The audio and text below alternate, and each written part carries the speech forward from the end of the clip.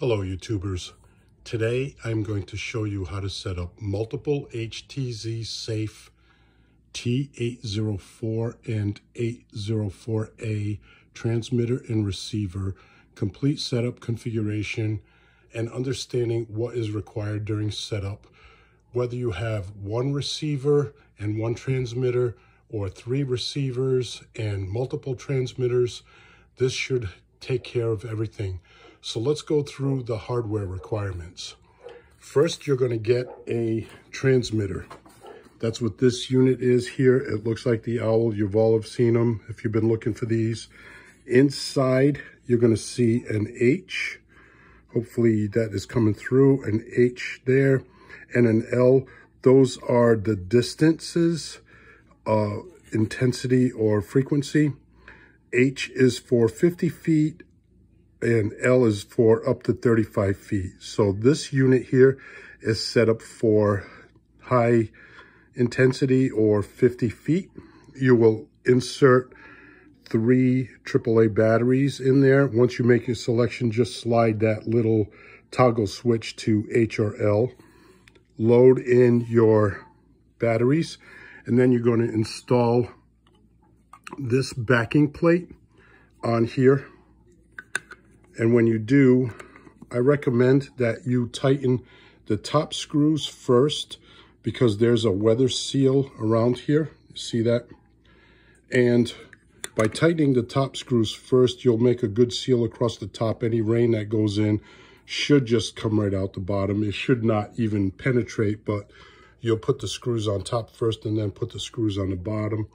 This is the ball swivel attachment. And this is the socket. So what happens is you will have a unit that looks like this. This is already put together. And you will mount this piece on your tree or your post. And then this just snaps on. There we go. It just snaps on and you can mount that and pivot it in any direction you want according to your requirements, okay? So that takes care of the hardware configuration. To mount the ball on the back of this unit, you're going to use the short screws that come in this package of hardware. You'll get some long screws and you'll get some short screws, some drywall anchors. But it's the short screws that you want to attach the ball to the unit and give them a good sock down. Be careful because it's plastic, okay? How do you know if your motion detector is working? In the back, there's a little indicator. When you have motion, that little red light will illuminate. So I have 2 units here to show you my setup. And if I move my hand in front of that one's glowing, that one's glowing. So we know that my transmitters are working properly. I have 2 different transmitters. I have one for the garage and one for the front door. So let's go through the receivers. I have 3 receivers. I have a ranch, so I want to make sure I can hear from one end of the house to the other. Receiver number 1, receiver number 2, receiver number 3. We're going to go ahead and configure these receivers to the transmitters. So let's plug in receiver number 1. Okay. When you first plug it in, you'll notice there's a musical note there, that's tones and volume, okay? So you can set your volume in your bedroom. You don't want it blaring, but you want to be able to hear it. That's the lowest tone. And that's the loudest. So it goes from lowest to lowest, okay? Loudest to lowest. And then the tones, there's 32 preset tones in this unit. So you can select, there's 4 voice activated tones, but what you want to do is you want to cycle through. The first one is a doorbell, okay? And then the next one is a dog bark, kind of ironic. And then the next 4 are voice activated. Driveway. Front door. Backyard. Garage. And then a series of other tones. So we'll cycle through until we get back to the beginning.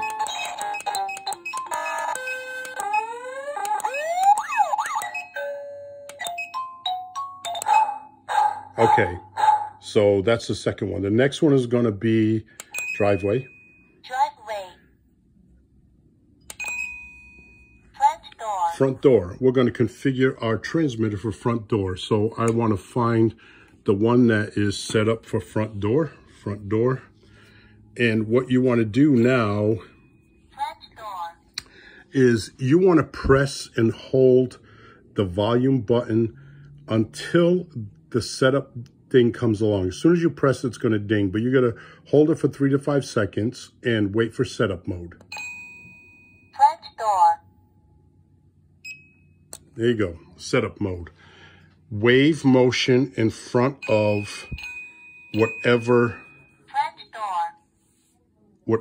motion detector you want for front door. And that now is set up. So if you wave your hand in front of that, front door. So that one is set up for front door.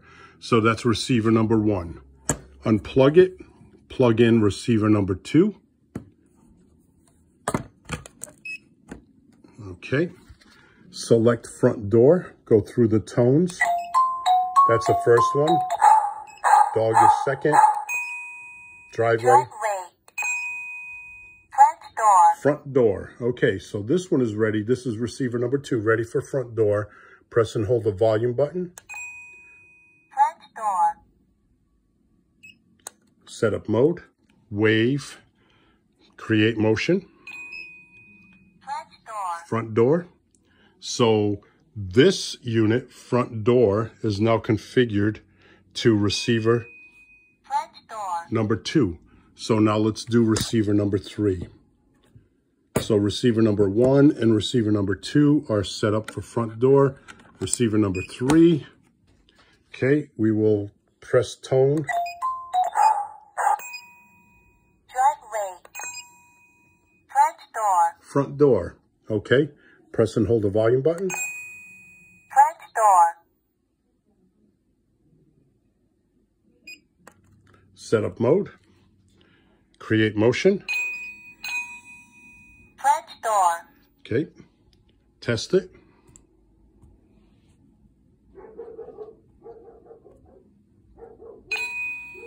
Front door. Okay, receiver number 3 is all set up for front door. So receiver 1, 2, and 3 are now set up for front door.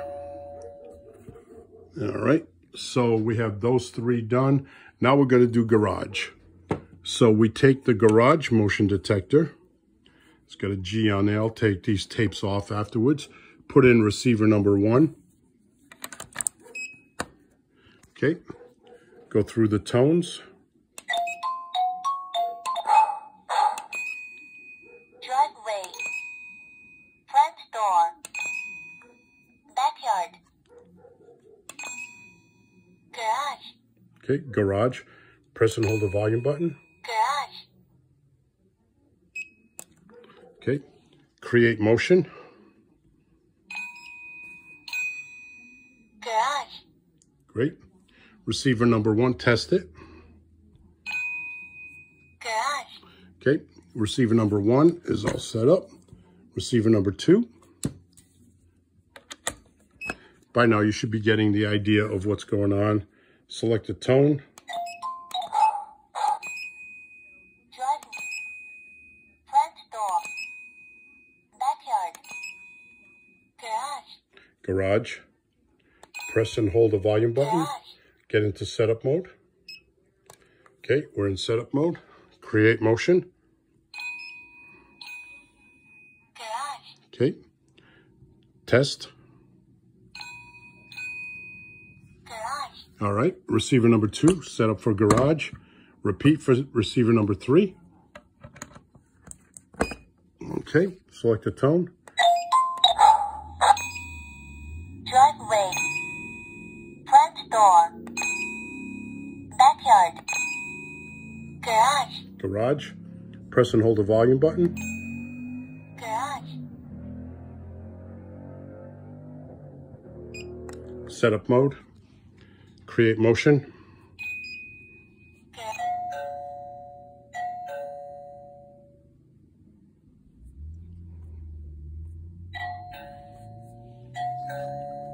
Okay, that tone is not the tone we want.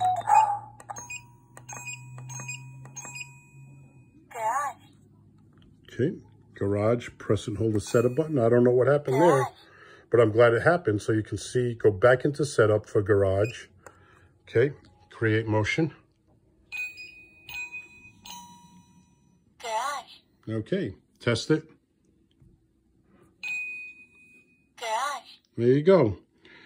So please like this video, give me a thumbs up, subscribe, give me any comments that you want. I've gone through all the hardware that's applied, the configuration of the high definition and high distance, 50 feet or more, or up to 50 feet, low for up to 35 feet, which I typically use. You're gonna want something in that close range.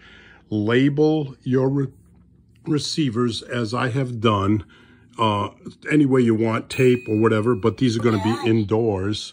And then once you get these configured, just go ahead and mount them outside, and they're weatherproof. So I hope this video has helped. Please leave me a comment, thumbs up, like I said, subscribe. Y'all have a good night.